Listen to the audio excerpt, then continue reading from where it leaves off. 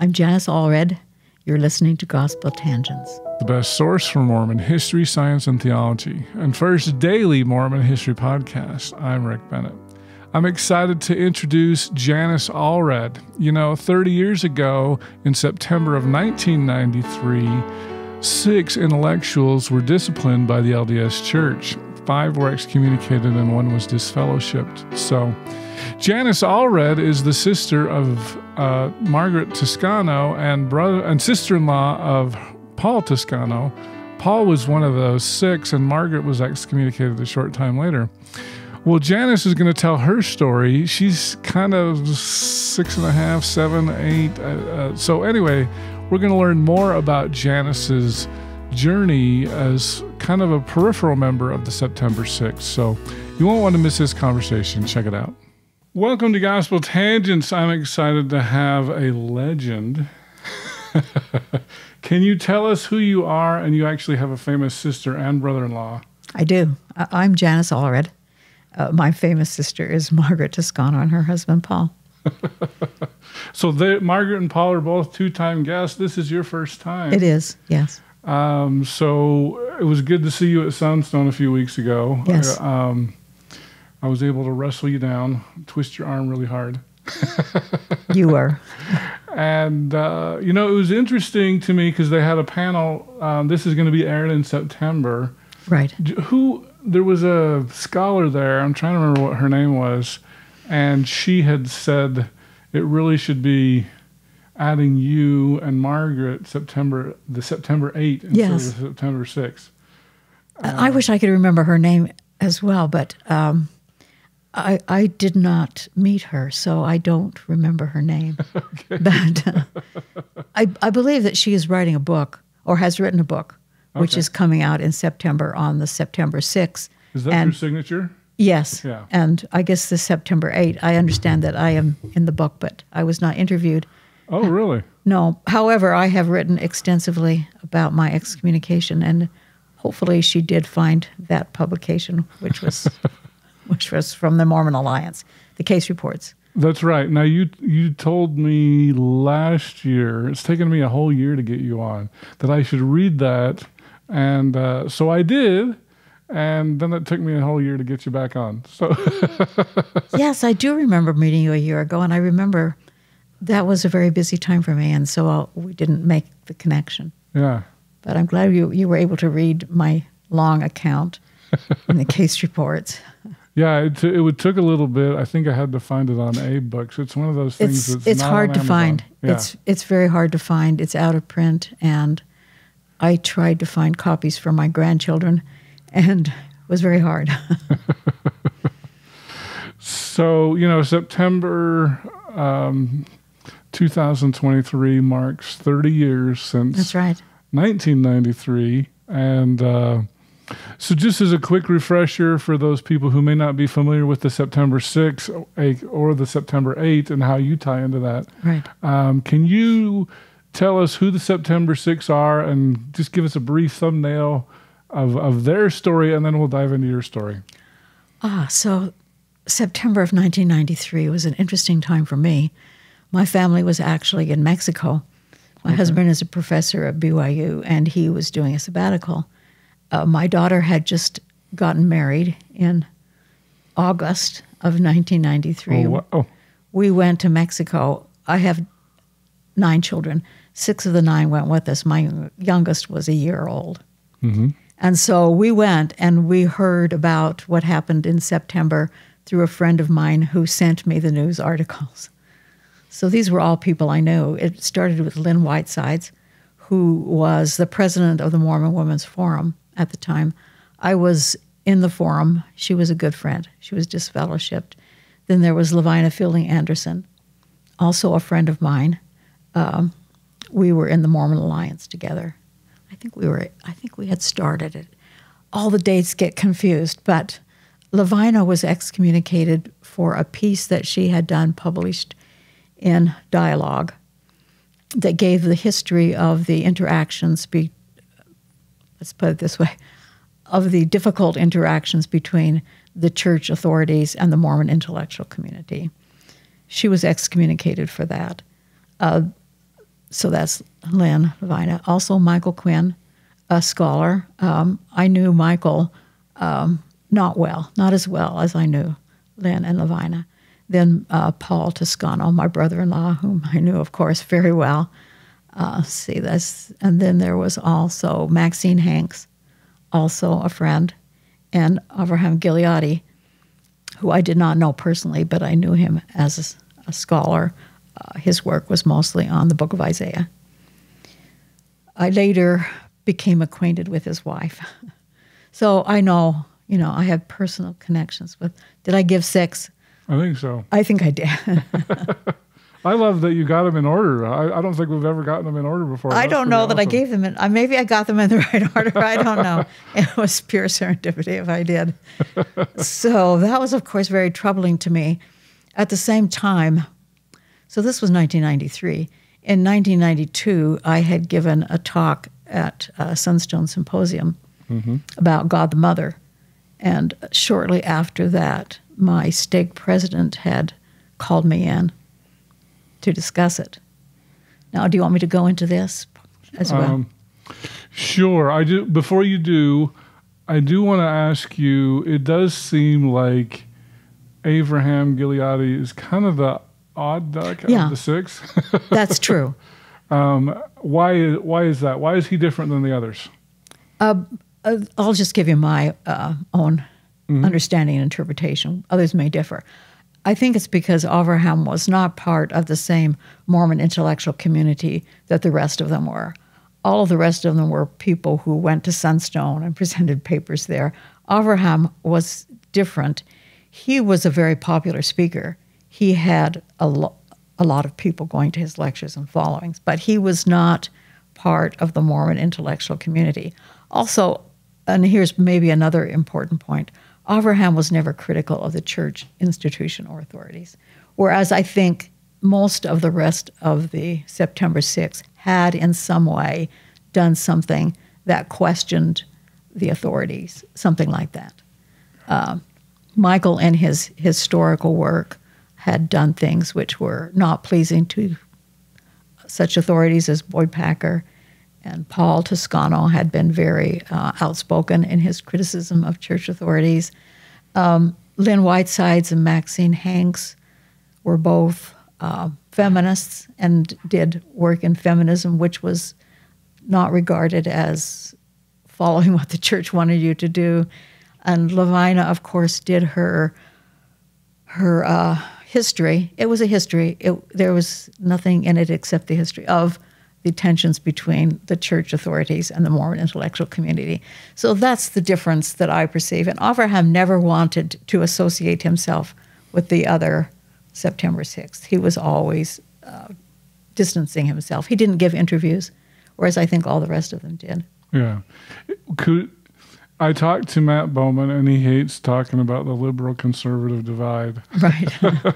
So I'm going to make Matt mad when I say this. That's okay. But it does seem like Avraham was more of a conservative scholar, and the rest of you were more liberal. Is that fair? That's fair. Okay.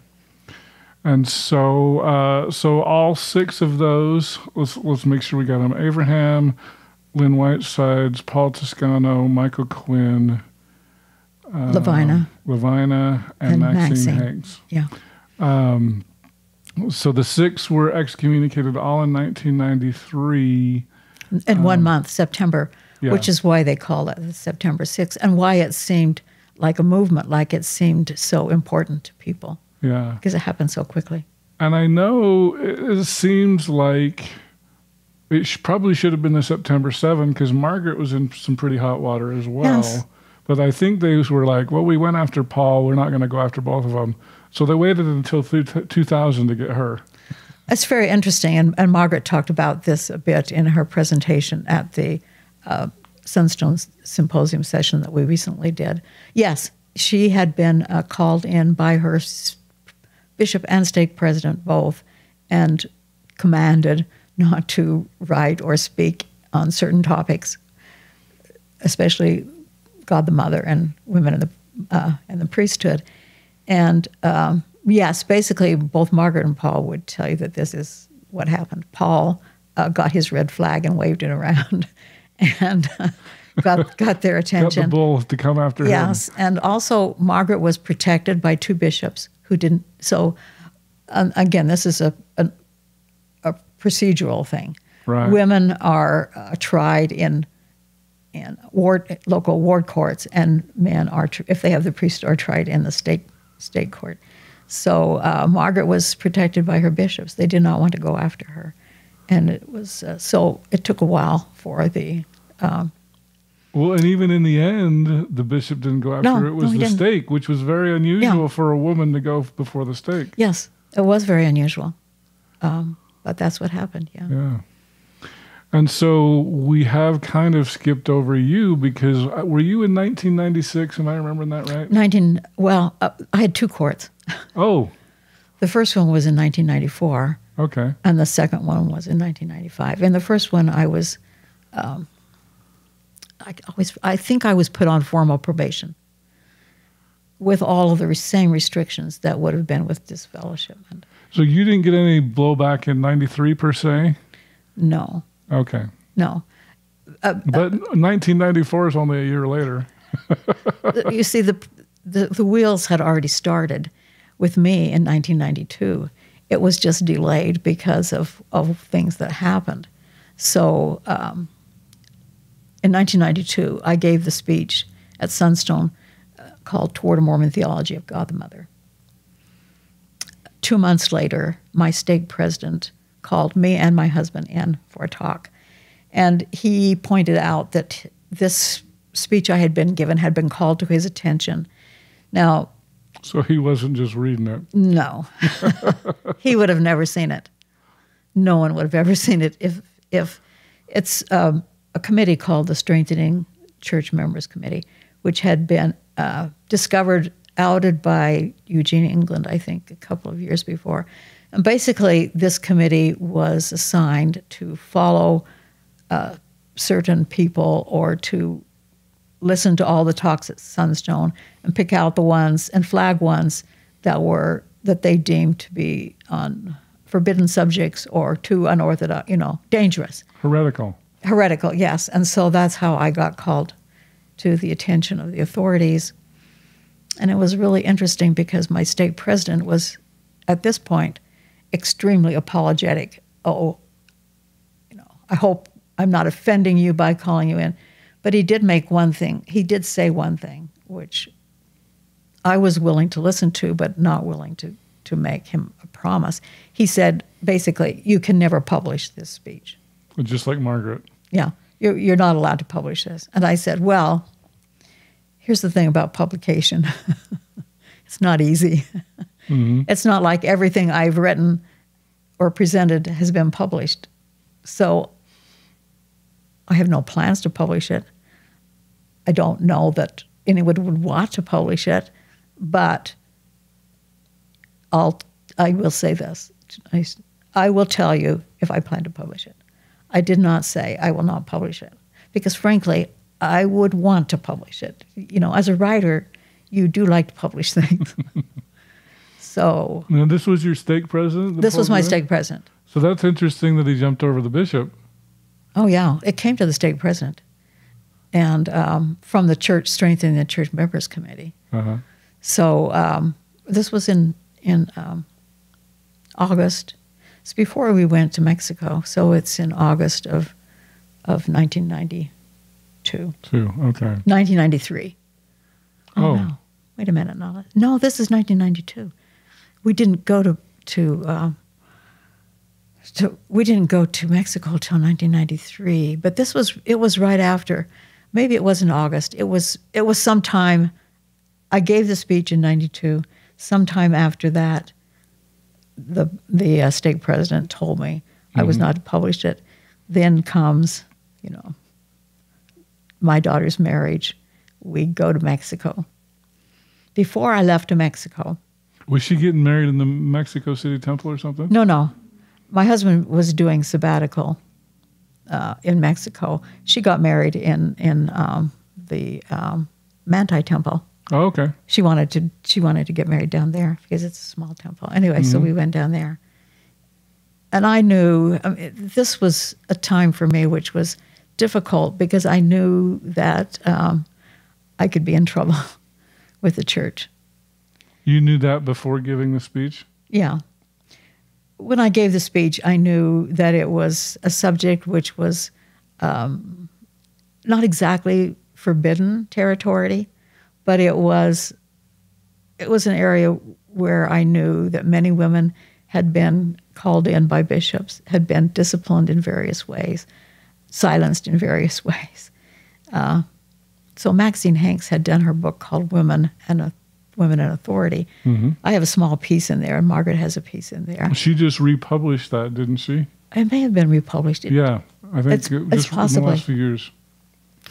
It was an excellent compilation, and there were many individual voices in there talking about. She had a whole section on women, the priesthood, and God the Mother, and women told about their experiences in being in dealing with these topics and how church authorities had responded in many ways negatively to these things. So I knew that writing a speech about God the Mother could be a problem. Plus, the other thing. And you were still willing to do it? It was very important to me. Okay. Because you don't strike me as the rebellious.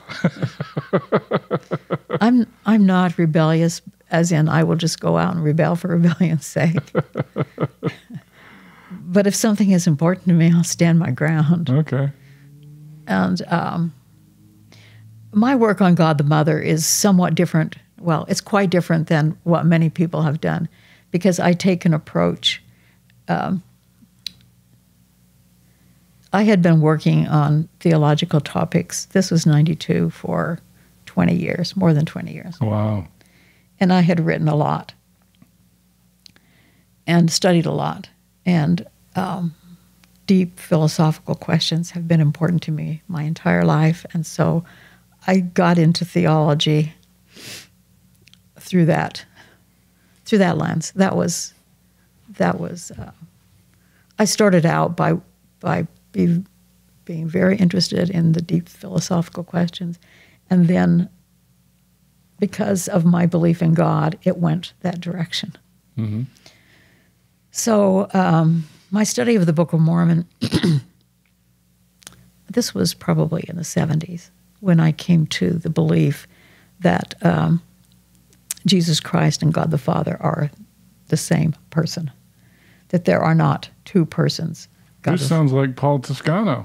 It's very interesting because Paul Toscano believes the same thing. Yeah. Paul and I, and actually Margaret as well. Yeah, I know. She may not have explained it to you. We all came to the same belief through our study of the Book of Mormon independently. Yeah. I'm just going to point out Paul has some very unusual beliefs. You need to check out that episode. It's pretty interesting. And Paul's beliefs and mine are not exactly the same. And that's what Margaret said. There's a slight difference. There are slight differences. Very similar. They're very similar. But Paul and Margaret and I all start with the fundamental premise that God the Father and Jesus Christ are the same person. Mm-hmm. There are not two persons, God the Father and Jesus. Jesus Christ is God the Father. And this is taught very clearly in the Book of Mormon. I won't go into it. This is not my purpose here today to convince anyone. We do tangents. We may get into it, but yeah. Anyway. But yeah, we can get into it later. But that is the premise with which I began my study of God the Mother. So I didn't have, God the Father, one person each, God the Son, another person each, and then the Holy Spirit, another person each. I started out with believing that the man we call Jesus Christ is also the Heavenly Father, the Father of our spirits, and also the Spirit of truth, or the Holy Spirit. Though this was not as clear in my first essay, but in that essay, I say there are two personages in the Godhead, God the Father and God the Mother. God the Father becomes our Savior, Jesus Christ. God the Mother becomes the Holy Spirit. That's what I taught in that one. My beliefs I've been developing. This was in 1992, and that was quite a while ago. 8 plus 23, that's 31 years ago. And I can tell you these dates because I remember which children were being born. So my son Joel was born in 1975. Okay. His name is Yoel, which means Jehovah is God. Mm-hmm. I named him that because I had come to the belief that Jehovah is God, is the Father. You sound like a Jehovah's Witness now. I do. Well, and actually this is a Mormon belief. Joseph Smith taught very clearly that Jehovah is Jesus Christ. Mormons believe this. Mm-hmm. They just don't see Jehovah as the creator God, the God of the old, they see this other one. Mm-hmm. Anyway, so that's... Well, this already is going to get you in hot trouble. Oh, yeah, I knew that and later this comes out with my bishop. He said, your greatest heresy is not what you say about God the Mother. It's what you say about Jesus Christ being the Father, which is interesting because it all goes back to the patriarchal thing. Mm-hmm. They don't care so much about what you say about God the Mother, but they care a lot about your view of God the Father. So, because I've always been under the impression that it was more God the Mother that got you in trouble, but that's not really true.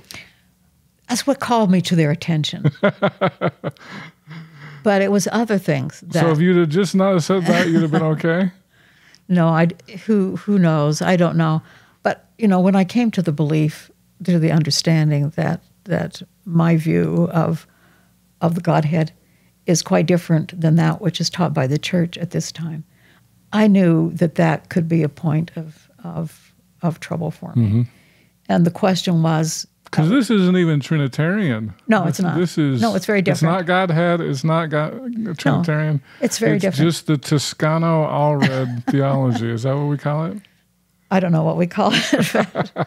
No, it's very different. It's not Trinitarian, and it's to my way of thinking, it is beautifully, fundamentally outlined in the scriptures revealed through Joseph Smith. Both the Book of Mormon, the Doctrine and Covenants, the Pearl of Great Price, which accords, in my view, perfectly with the teachings about God in the Old and New Testaments. And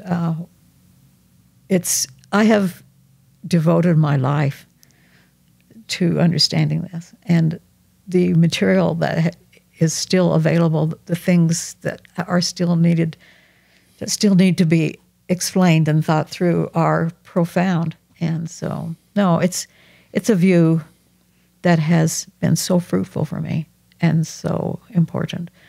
So at that time, and again, you say I don't look like I'm rebellious, but I do stand up for what I believe. And President Hinckley had just given his speech on the anti-praying to God the Mother speech. And that's when I said, okay, I'm going to write about God the Mother. And I knew that writing about God the Mother meant I needed to present a redefinition, a rethinking of the Godhead, which is what I did in my paper, Toward a Mormon Theology of God the Mother. I hope you enjoyed our conversation with Janice Allred, kind of an associate of the September 6th. In our next conversation, I was surprised to learn that she has been going to church for 30 years at the LDS Church. For us, the most important thing is our testimony of Christ. Mm-hmm. And yes, the church is important to me because I do believe that Joseph Smith was a prophet. And the Book of Mormon and the Doctrine and Covenants and the Pearl of Great Price, the revelations in those scriptures, to me, are so important in the theology that I have been working on. If you'd like to hear the entire interview uncut, subscribe on either Patreon or at gospeltangents.com. For just $5 a month, you can hear the entire audio uninterrupted. On our $10 tier, if you would like to see the whole video, you can see that either on youtube.com/gospeltangents, or I've got a special Facebook group devoted for full videos. So subscribe at gospeltangents.com and sign up for just $10 a month. For $20 a month, if you'd like to get some bonus content, maybe some of the stuff that ended up on the cutting room floor, you can sign up for that. And then if you'd like to talk to me For $100 a month, we'll do a monthly phone call on something like Zoom, and you can ask me anything you want. So thanks again. Also, don't forget about the merch, mugs, t-shirts, hats, things like that. I'm trying to get the ties up there. Hopefully I can get up there. And thanks again for watching Gospel Tangents, and click here for some more videos.